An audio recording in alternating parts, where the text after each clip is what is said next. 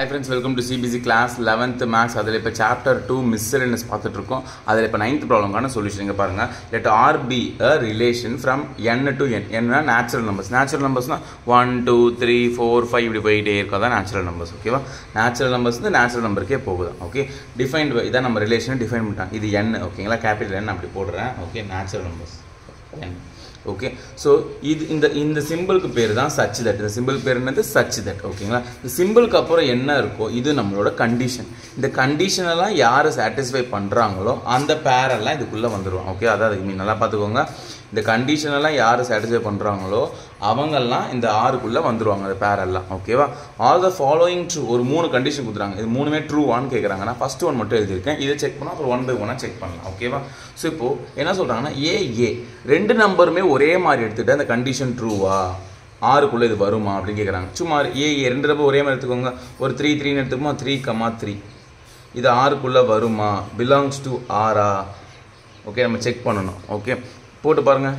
இந்த பாருங்கள், இதான் கண்டிஷன். இந்த கண்டிஷன் சாட்டிஸ்ஃபை பண்ணால் ஆறுக்குள்ளே வந்துடும். ஓகே, ஸோ ஏ கமா பி நேச்சுரல் நம்பராக இருக்கும். இந்த ரெண்டு நம்பருமே நேச்சுரல் நம்பராக இருக்கும். ஆமாம், 3 பிலாங்ஸ் டு நேச்சுரல் நம்பர்ஸ். 3 வந்து ஒரு நேச்சுரல் நம்பர். ஓகேவா? இப்போ ஏ equal to be square. Cooker sound கேட்குதுல, இது எங்கள் அம்மா தான். எங்கள் அம்மா பண்ணுற வேலை தான். ஓகே, சரி விடுங்க, அவங்க சமையல் பண்ணுறாங்க, நம்ம சம போடுவோம். ஓகே, இப்போ ஏ ஈக்குவல் டு பி ஸ்கொயர், அதாவது இந்த இதான் ஏ ஈக்குவல் டு பி ஸ்கொயர். அப்போ 3 ஈக்குவல் டு இந்த பி மாதிரி 3 ஸ்கொயர். 3 ஈக்குவல் டு 3 ஸ்கொயர் கரெக்டா? 3 ஈக்குவல் டு 9. என்ன சார் சொல்கிறீங்க? முட்டாத்தனமாகுது. 3 ஈக்குவல் டு 9 தப்பு. ஸோ அப்போ தேர்ஃபோர் இந்த பேர் வந்து ஆறுக்குள்ளே வராது. 3,3 does not belongs to R. So therefore 3,3 does not belongs to R. ஆறுக்குள்ளே வராது. ஓகே, ஸோ இந்த கண்டிஷன் ட்ரூ கிடையாது. R the following true? No, this is not true. Therefore A, does not belongs to R. ஓகேவா? So for all இதே எழுதிக்கோங்க. For all A belongs to natural numbers. இதுக்கு என்ன அர்த்தம்னா, natural நம்பர்ஸில் எந்த ஏ எடுத்தாலும், எந்த குட்டி நம்பர், நான் 3 எடுத்தேன்னா நீங்கள் 4 கூட போட்டுக்கோங்க. 4 ஈக்குவல் டு 4 ஸ்கொயர் வராது. 5 ஈக்குவல் டு 5 ஸ்கொயர் போட்டுக்கோங்க, வராது. 10 ஈக்குவல் 10 ஸ்கொயர் வராது. ஸோ எந்த number, for all the number எது எடுத்தாலும் நேச்சுரல் நம்பர்ஸை வராது இது அப்படின்னு சொல்கிறோம். புரிஞ்சுதா? செகண்ட் சப்டிவிஷன் போகும். இப்போது செகண்ட் சப்டிவிஷன். ஓகேங்களா, செகண்ட் சப்டிவிஷன் எழுதிட்டேன். சரிங்க, பாருங்கள் சொல்யூஷன். இதில் என்ன கொடுத்துறாங்க? ஏ கமா பி ஒரு பேர் ஆல்ரெடி ஆறுக்குள்ளே இருக்கணும். இந்த கண்டிஷன் சாட்டிஸ்ஃபை பண்ணுற மாதிரி இருக்கணும். இது ட்ரூவாக இருக்கணும்.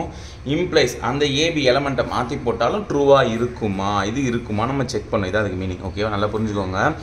ஆல்ரெடி ஒரு பேர் உள்ளே இருக்கணும், அதை மாற்றி போட்டால் ஏபிக்கு பதிலாக பிஏன்னு போட்டாலும் அதுவும் உள்ளே இருக்குமான்னு செக் பண்ணணும். ஓகேங்களா? இப்போ ஏக்கு பதிலாக நீங்கள் என்ன வேணால் எடுத்துக்கலாம்.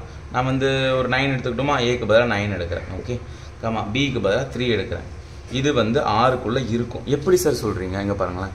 இப்போ என்னோட ஏ மாதிரி 9 தான், பி மாதிரி 3 தான். ஓகேவா?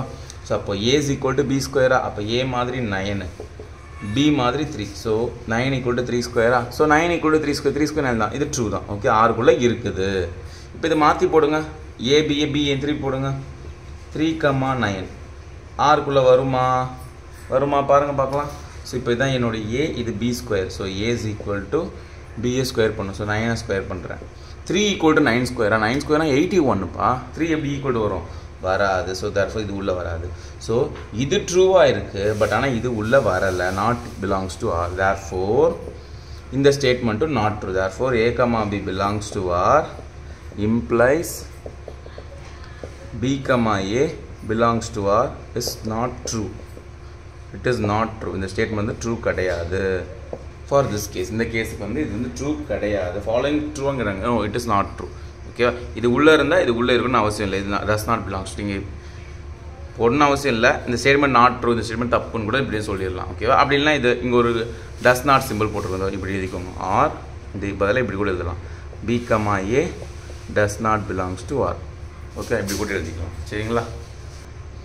ஸோ செகண்ட் சப்டிவிஷன் முடிஞ்சால் கால் பண்ணிக்கோங்க, பாஸ் பண்ணி. தேர்ட் சப்டிவிஷன் போகுமா?